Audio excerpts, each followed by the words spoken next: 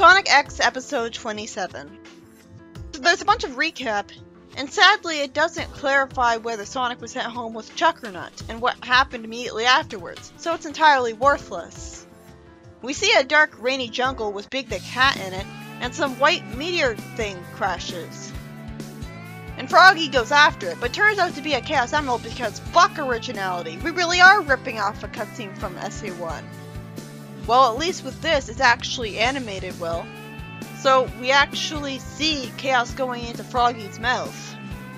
But when it's so similar to the game, it feels extremely pointless and boring as shit. Why show this when it's exactly like the game?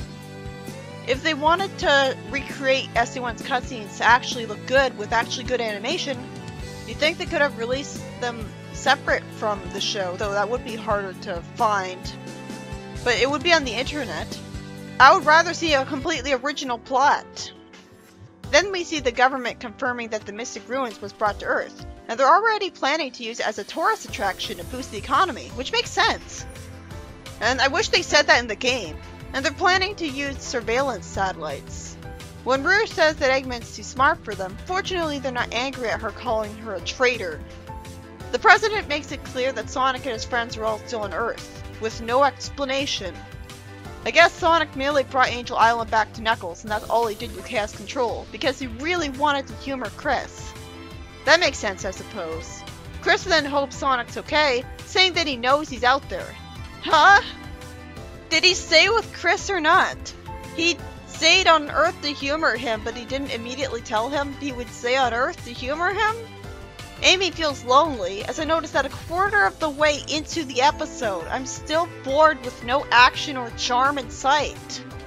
Then she complains that Sonic disappeared on them. This is so arbitrary. So Sonic didn't stay with Chris? What, did he leave something at home on Mobius and want to go back to get it? Why the fuck didn't he stay with Chris to begin with if that was the entire reason he didn't send his friends back home? This whole episode is going to be padding to justify him getting to Earth, isn't it? That's so dumb. He knew Chris didn't want him to leave, so he left without saying he'll be back? You have to try to be that insensitive, and nobody ever calls Sonic out on it. We see a bird being put in a robot, and Eggman activating the Gamma robots. I don't care! In a padded out anime, why would they prioritize showing us worthless padding over showing us where he got those animals in the first place? Well, at least it's interesting to see them all fight Sonic dolls and look exactly like Sonic. But why doesn't Eggman just make one of those Sonic dolls into skin for a robot, with the Sonic doll as a super robot, and ruin Sonic's reputation? This isn't original from the game, so I'm just bored. When it's exactly like the game, it just feels like pointless padding. Do we really need to be told all of their names? Where the hell did Eggman get Chaos on regular Earth? It makes no sense for there to be Echidna history on Earth, but well, I guess in Sonic X, the Echidna history is actually taking place on Mobius, since Mystic Ruins was from Mobius and was sent to Earth. I'm so confused. It'd make more sense in a realistic normal Earth if you simply made Chaos or took it from Mobius. But when there's two worlds, a realistic and unrealistic one, having Chaos be from the realistic one is just idiotic. Especially since Chao are from Mobius, and Chaos came into being 8,000 years ago. It's not like Sonic Adventure explains that the Echidnas and the Mystic Ruins came from another planet.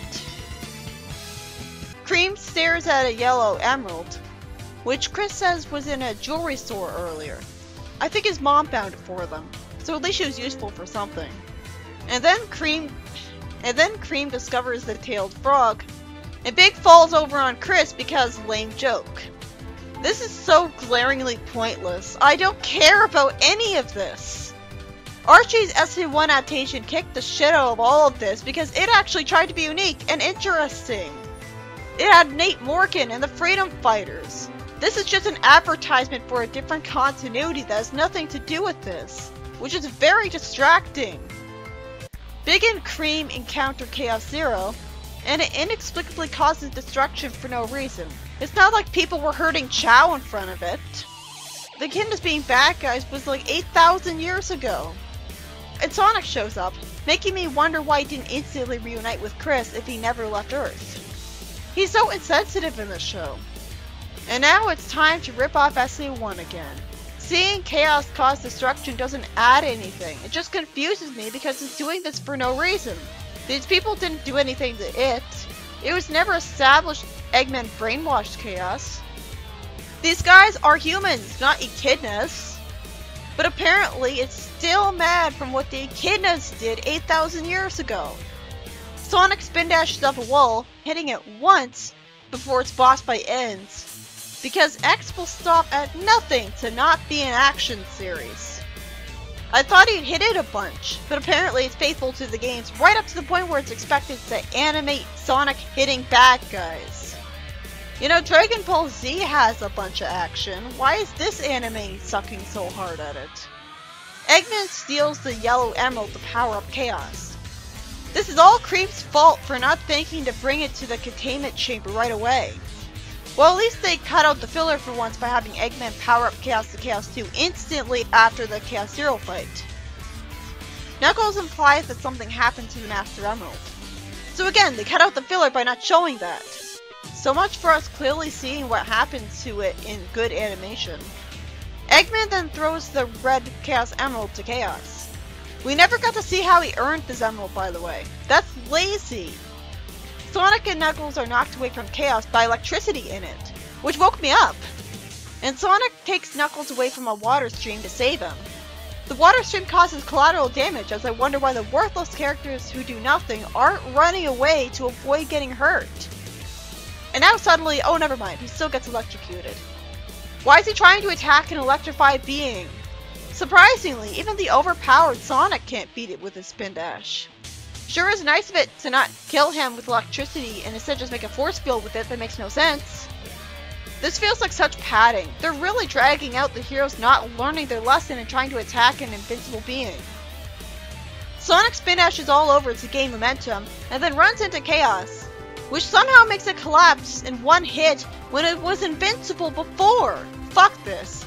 One hit? The show has no idea how to have good action scenes.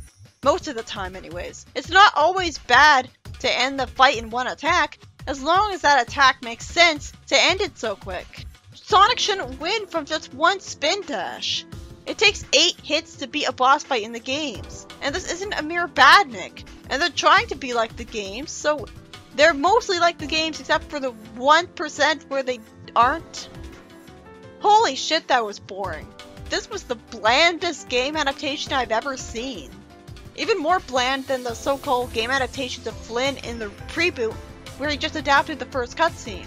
Because here, there's an entire half-an-hour episode of just nothing but filler and ripping off cutscene from SA1, which also feels like filler because I've already seen those.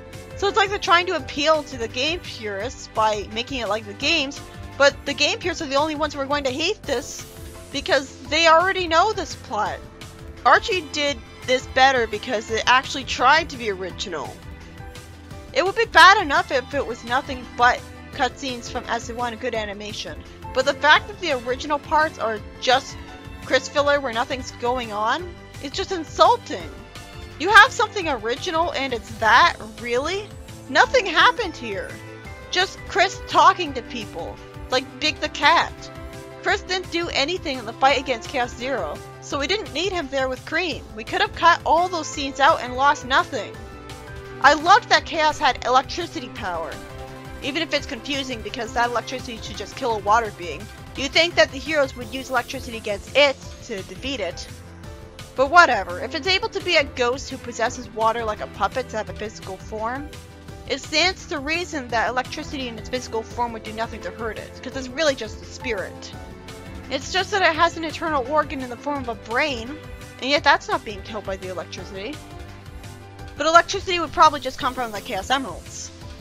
This was too faithful to the game, which just made it feel like worthless padding filler because it was exceedingly pointless.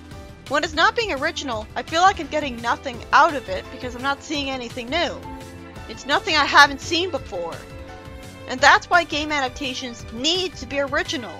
It's not them not doing their research. It's them being creative and actually interesting and engaging. Also, why the fuck didn't Sonic with his super speed just instantly reunite with Chris instead of disappearing if the whole reason he didn't send all his friends home with Chaos Control, and instead brought the Mystic Ruins and Angel Island to Earth, was to humor Chris when he begged him not to leave him? That doesn't make any sense at all. And if Sonic... I hope we're not being expected to believe that Angel Island returned by accident on Sonic's part. It'd be nice if we saw Knuckles thank Sonic for bringing Angel Island to him, and Sonic said, no problem.